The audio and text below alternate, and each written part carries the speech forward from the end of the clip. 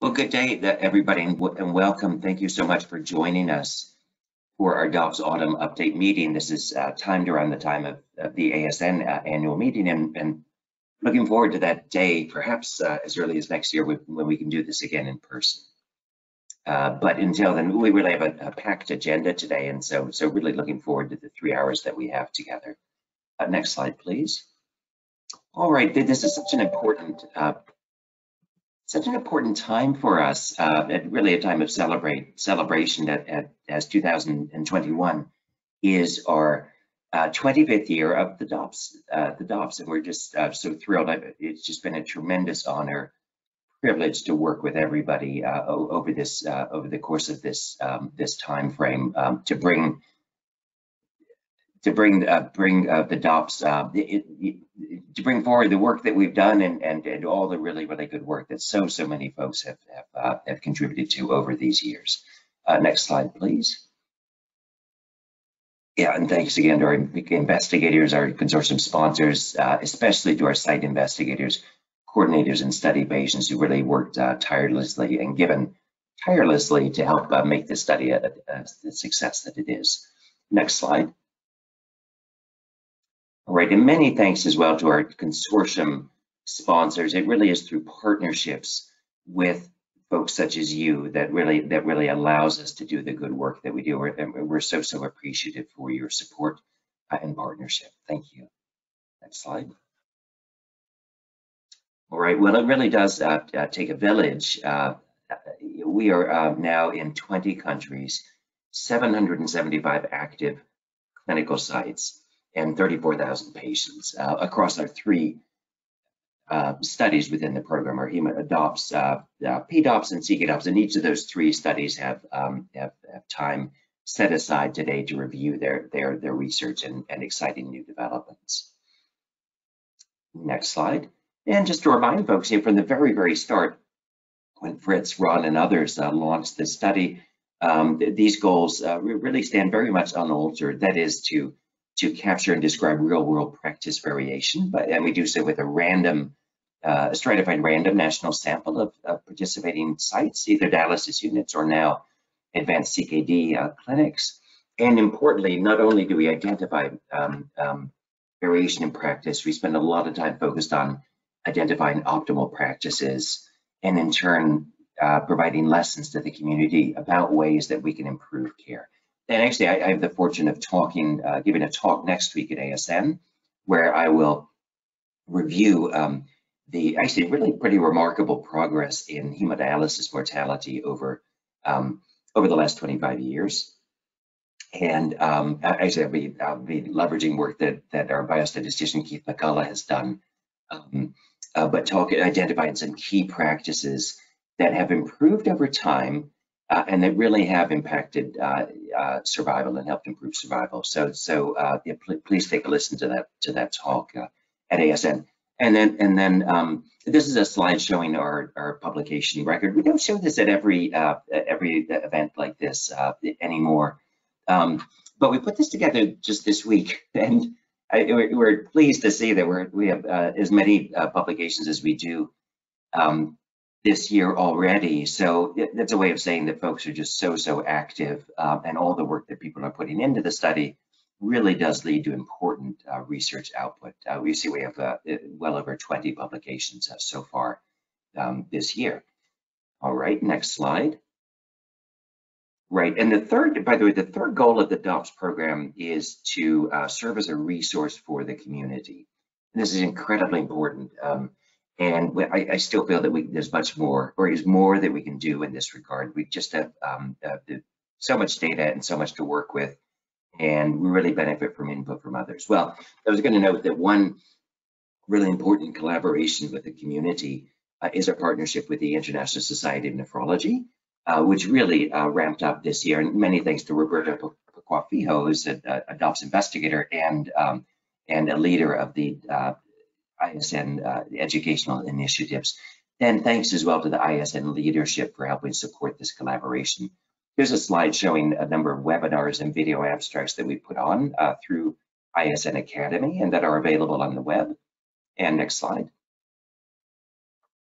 Right, and just actually, just very recently, I, along with Fritz Port oh, sorry, before getting there, this is a survey that we put together with the ISN looking at COVID and COVID care. We have an excellent presentation in this regard from Elliot Tanner later in this presentation, which actually will focus on lower middle income countries. And here's what I was just getting to. Actually, I, as well as Ron Pizzoni and Fritz Port,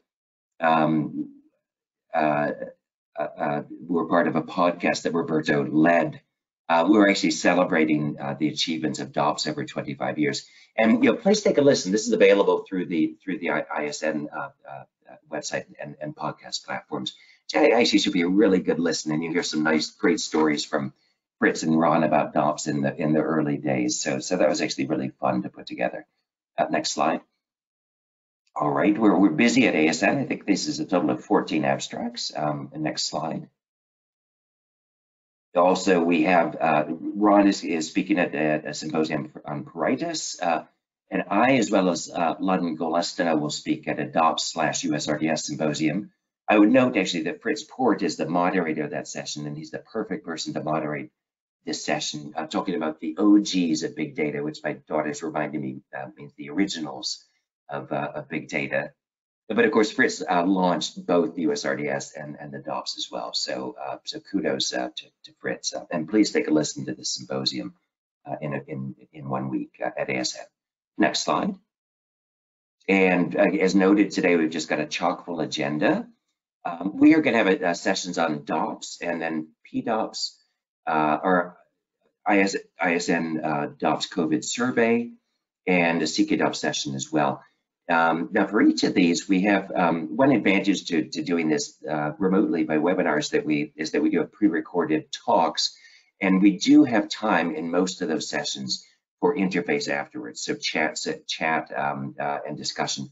Please do use the chat function with any questions that you may have, or ideas that you may have as well, even beyond the talks that you see, ideas that you might have for new questions, for new research directions. And here's instructions on using the chat feature, which you all are probably familiar with after a year and a half of COVID at this point. And next slide. All right, well, actually the first session that we're gonna have today, we're actually really very excited about. Before getting into the DOPPS study related sessions, we wanted to take a step back and see where we stand with the HIF PH inhibitors.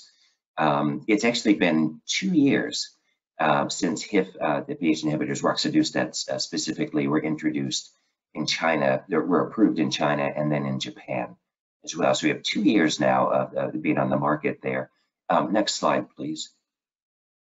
Right, and these are data from our DOPPS study. This is in-center hemodialysis, and we're seeing roughly 4 to 5% HIF PH inhibitor use in these 2 DOPPS countries. Now, as folks may know, I mean, these are prevalent hemodialysis patients, so not necessarily the most likely group to first be using HIF PH inhibitors, as our panelists will speak to. So what we did with this, we actually have about a half hour for this segment. What we're gonna do is have short videos from 2 of our panelists, followed by a more open panel discussion. And once again, for folks on the line, we do encourage you to submit questions, comments through the interactive medium. And with that said, let me introduce my first speaker. And this is the Professor Masayami Nangaku.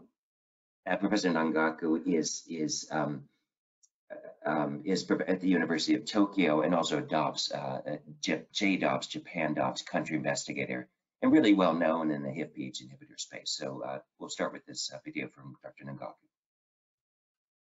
Hello, this is Masayami Nangaku from the University of Tokyo.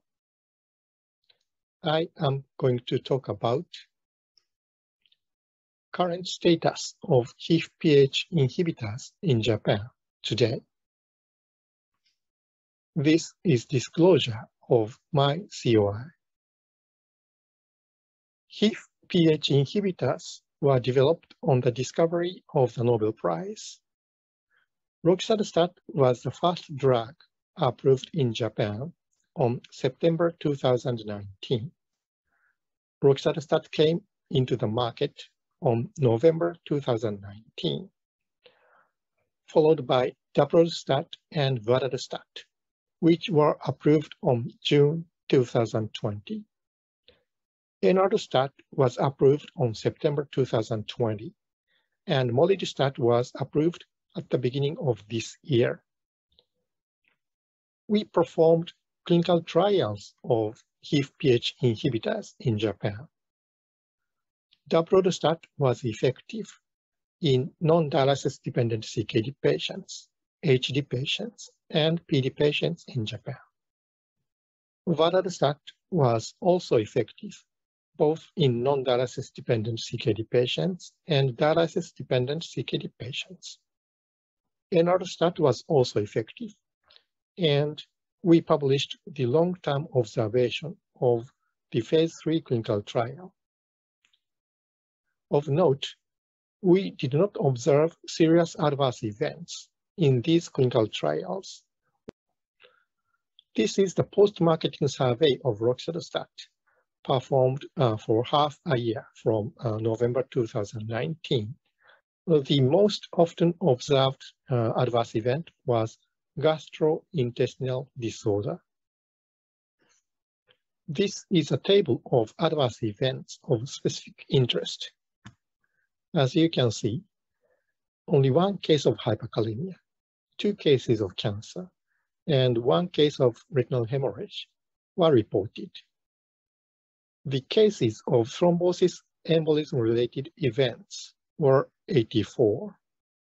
PMDA, our regulatory agency, required a description of warning about thrombosis embolism in the package insert of all HIF PH inhibitors in Japan. This is the post-marketing survey of daprodustat, 2 cases of retina-related adverse events, 4 cases of cancer-related events, and 6 cases of thrombosis embolism-related events were reported here. This is the post-marketing survey of vadadustat. There was no report about retina-related adverse events, 1 case of neoplasm, and 3 cases of thrombosis embolism-related events were reported. Because HIF PH inhibitors were first approved in China and Japan, it is the important mission of the APSN to deliver the information accurately to the world. So we published recommendation of proper use of HIF PH inhibitors. Let's talk about the cost. The Japanese government decided that the cost should not be a factor that decides the choice between ESA and HIF PH inhibitors. So they made the cost of ESA and HIF PH inhibitors almost equal. In Japan, the cost of drugs for HD patients are bundled. However, oral drugs are out of the bundle. Only injection drugs are bundled. Theoretically, as HIF PH inhibitors are per oral drug, that is out of the bundle. In that case, doctors may prescribe HIF PH inhibitors based on the economic reason. So the Japanese government decided to change the rule. If one wants to include the HIF PH inhibitors in the bundle as ESA, they reimburse more. If one wants to prescribe HIF PH inhibitors out of the bundle, they decrease the reimbursement. HIF PH inhibitors are slowly replacing ESAs in Japan. The speed is not fast because Japanese doctors are replacing ESA with HIF PH inhibitors deliberately. Thank you for your attention. Okay, yeah, Professor Nangaku, thank you so much for that introduction. So interesting to note, first of all, that there are 5 HIF PH inhibitors on the market and available in Japan. Number 2, to see the safety data that you reviewed briefly, and also to hear the movements with respect to cost and sort of neutralizing it, as it were, any cost incentive for or against prescription. Anyway, much more to talk about. Our next speaker is Professor Li Zhuo, and Li is a good friend of ours and adopts China country investigators from Beijing at Peking University People's Hospital. Thank you, Professor Zhuo.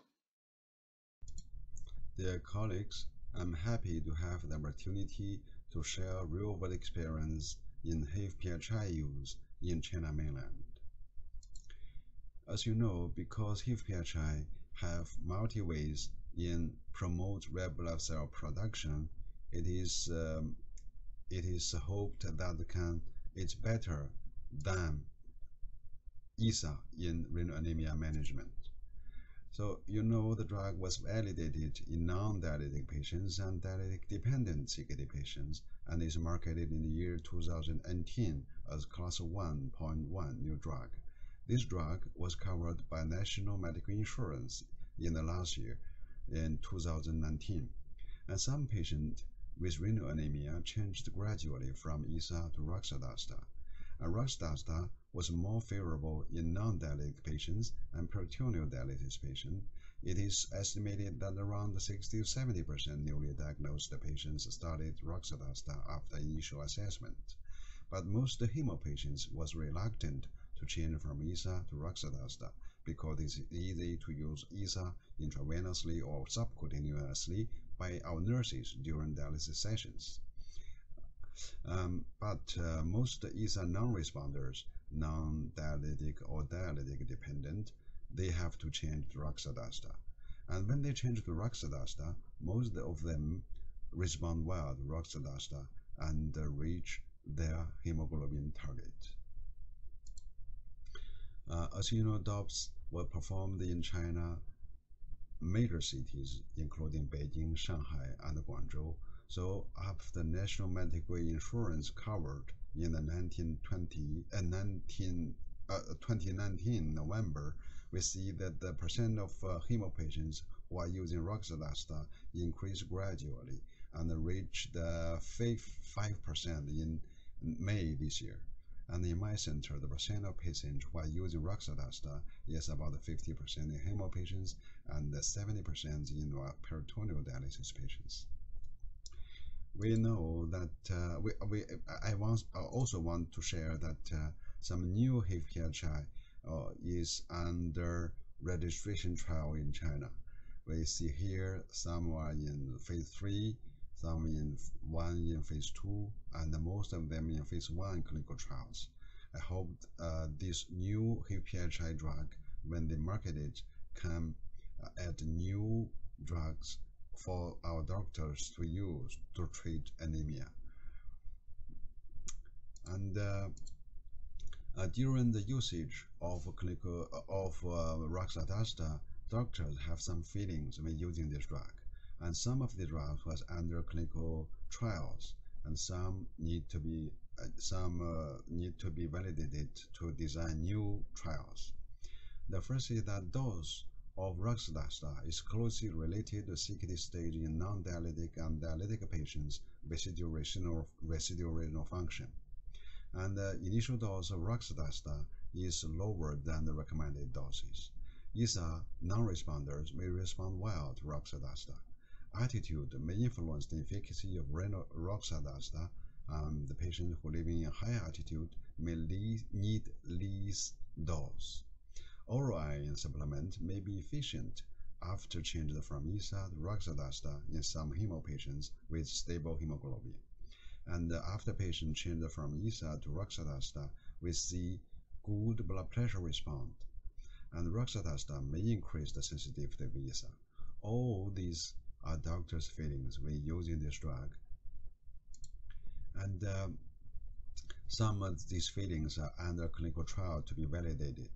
Let's see the first. What is the proper dose of roxadustat when changing from ESA to roxadustat, or when roxadustat is the first renal anemia treatment patient drugs? And the second is, can roxadustat be used to increase ESA sensitivity? And this need to be a new trial to validate. Now, what is the influence of the degree of inflammation on roxadustat efficacy? So this ongoing trial. Does roxadustat have less impact on blood pressure compared with ESA? The observational studies say yes, and further controlled trial need to be conducted to validate. What is the target of iron sterol in roxadustat-treated patients? This study need to be designed and conducted. And does roxadustat increase duodenal iron reabsorption? So this study is completed and data is under analysis. And does roxadustat has impact on red blood cell lifespan? This study is published recently, maybe last month. And does roxadustat slow the progression of CKD? Does this study need to be designed and conducted? Does roxadustat decrease cardiovascular mortality? Because the previous study, the pooled analysis of published data gave confusing result. I think that a randomized trial need to be conducted to validate, to further investigate this question. And does long-term use of roxadustat do good or do harm to our patients? I mean the mortality and quality of life, because you know that roxadustat can promote multi-gene, can activate multi-genes. So this question need to be further addressed. So thank you for your attention. Professor Joe, thank you so much. All right, lots of interesting material there. First of all, the number of questions you identified that we still need to answer, but and also the sort of clinical experience today. Some really fascinating items that you brought up. What we'll do right now is move over to our panel, and if folks could put on their cameras on the panel, that would be wonderful. So in addition to Professor Zhou and Nangaku, we have Roberto Pequafio, and also Alex Cases and Professor Cho as well. And the moment, there we go, good. Anyway, so Professor Cases is from University of Barcelona and Hospital Clinic at Barcelona in Spain, DOPPS country investigator as well. Zhangyi Cho is at Kyungpook National University Hospital in Daegu, South Korea. And Roberto Pequafio is a DOPPS investigator on our team and has been very closely involved with the HIF PH inhibitors during development. This is important, we brought these folks together because actually all of these countries, with the exception of the US, now have approved HIF PH inhibitors, with recent approvals in Korea and of roxadustat in the European Union as well. A quite different story with the FDA and the US to date. What I'll ask is for just a couple minutes first of all, from Alex and then from Professor Cho with respect to sort of expectation for utilization of HIF PH inhibitors as they come on market, and any other sort of high-level comments you might have. Alex. Hello, can you hear me? Yes. Oh, perfect. Well, first of all, I would like to thanks Bruce for the invitation. And first, I would like to express my gratitude to the colleagues from countries in the European Union and UK who gave me the feedback of the situation of roxadustat in their countries. Although roxadustat was approved by the EMA in August 2021, the speed of expected uptake is expected not to be uniform. As far as I know, few countries, like Germany and the Netherlands, have roxadustat on the market, while most of the countries are negotiating prices and whether it will be covered by the public healthcare system. In most countries, the availability of roxadustat is expected during the first half of 2022, or in some countries, like, for example, Spain, we expect to have roxa in the market later in 2022. In the UK, roxadustat is licensed, but it requires the approval by the NICE before being on the market.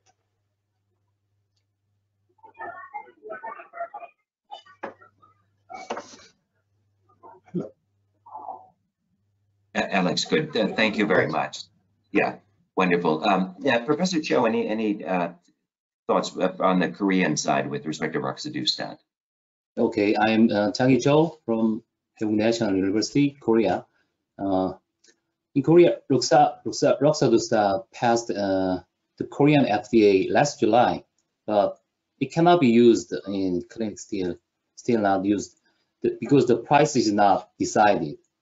We expect the price will be set early next year, and it will be available at the time. In my opinion, it's more necessary for dialysis patients because we are encountering ESA resistance in these patients, but it will probably be used first for non-dialysis patients in Korea. That's my thought. Because in non-dialysis patients, the dose is probably smaller than dialysis patients, so the price can be set with relatively small burden of reimburse. So we can use that patient first. If non-dialysis patient can be administered orally without injection, the significant demand exists in patients with especially long-term follow-up period. And I do not have any information about the price of roxadustat, but regarding the prices, as Nangaku showed in their slide, it seems that it can be used. It can be used enough if a similar prices to epoetin or NASP. Although there is a problem of pill burden, it is possible to overcome ESA resistance by taking it only on the day of dialysis, and it can be prescribed to dialysis patients. Korea also applies bundle pay for dialysis costs, but oral drugs are not included in the pay, like Japan. So it is necessary that the cost of roxadustat should be included in the bundle pay, like ESA. Okay.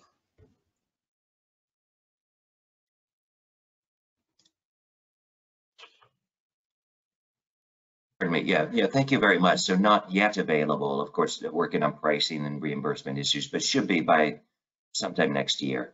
And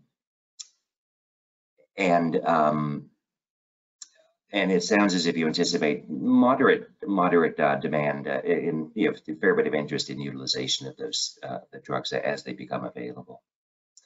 Good, thank you. I would want to turn, and you noted as well an issue on dosing as well, which I think is interesting. And this came up actually in Professor Zhou's talk as well. But as we think about dosing, I actually wanted to pivot first to Roberto Pacuafijo for some perspective on where we stand in the U.S.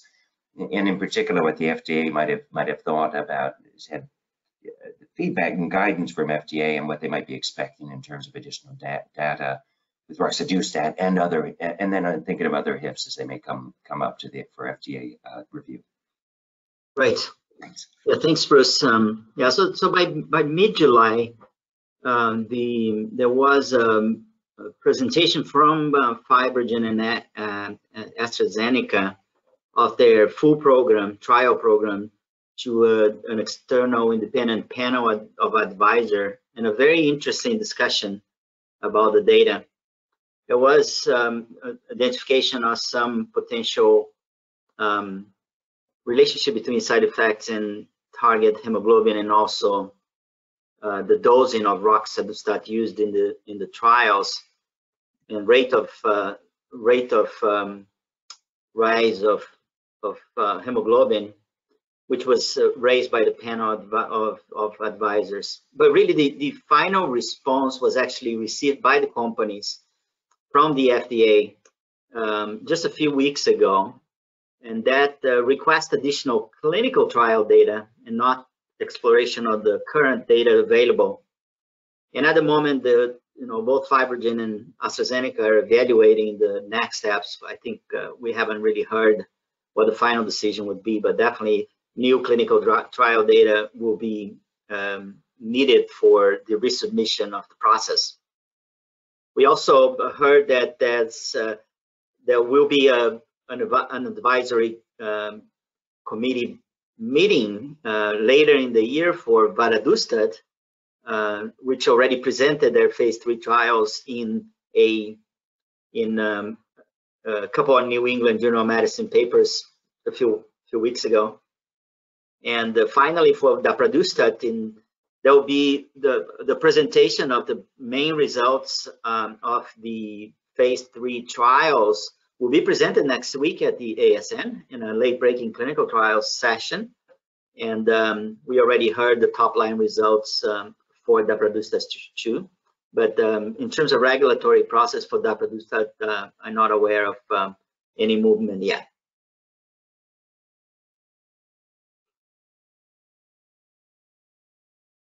Roberto, yeah, thank you. Yeah, it's so interesting, isn't it? Really very different stance to date on the regulatory, with respect to the regulatory decisions in the US versus many other locations in the world. So we're likely to see a situation where drug will have been on market in some cases for a couple of years before coming here to the US. So anyway, with much to learn from data outside the US moving forward. For Alex, did you have some additional context regarding what you might think, what do you think with respect to roxadustat uptake once available? Well, I think that according to the EMA assessment report and the results of phase 3 trials, first eligible patients will be those with chronic kidney disease not on dialysis, as well as PD patients or incident patients on dialysis. However, according to the EMA, switching a dialysis patient stable with a current ISA to roxadustat should be evaluated carefully, considering the risks and benefits because of a tendency to an increased risk of cardiovascular events and mortality in this setting, especially among those that require higher ISA doses. Because of the lack of evidence, also patients with cancer or adult polycystic kidney disease cannot be considered as good candidates. With respect to reimbursement challenges, I know that in the Netherlands and Germany, roxa is available, as previously mentioned, and fully reimbursed in general. The expectations in Europe will be that they will be fully covered by the public healthcare systems, perhaps with limited indications in some countries. And for sure, price will be an issue, especially when cheaper biosimilars of ISA are available in most countries. We have to wait, I think, for the pharmacoeconomic studies that are on board, including not only direct cost of the drug, but also, for example, the sparing effect on IV iron. Good, right. Yeah, thank you, Alex. Thank you, Alex. And with this in mind, and any questions remaining with respect to safety, of course, there's a lot that's still unknown with drug with this class recently coming on market. For Masayomi, Professor Nangaku, could you just give a comment with respect to the thromboembolic events that you reported in the post-marketing safety to date? Are there any surprises that you see here? Yes, thank you, Bruce, for the question. I don't think the number is great, considering that many patients were taking roxadustat during the post-marketing survey.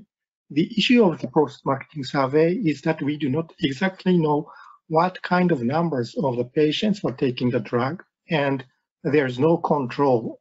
But actually, the estimation is that probably about 20,000 patients were taking roxadustat during the post-marketing survey. So 84 thromboembolic events does not seem too many to me. Thank you. Good. Okay. Right. Exactly. Actually, we're running fairly short on time, and Masayomi as well. Any concern or with respect to the question been raised about rapid rise in hemoglobin? Are you seeing any concerns about this in relation to safety events? Thank you, Bruce. The speed of the increase of hemoglobin is completely different among 5 different types of drugs, and roxadustat increases hemoglobin very rapidly sometimes. So we are paying special attention to the too rapid increase of hemoglobin when we use roxadustat. Yeah, indeed, right. And this, I think, That's so interesting. But speaks specifically to comments from Professor Zhou as well, who noted that they're often using lower dose than labeled. And even the FDA, I think, brought this up as an option as well. So it may be a dosing issue on the Roxa side. And any other, for Professor Zhou, any comments in this regard with respect to dosing of roxadustat? Oh, sorry, Lee, right now you're muted.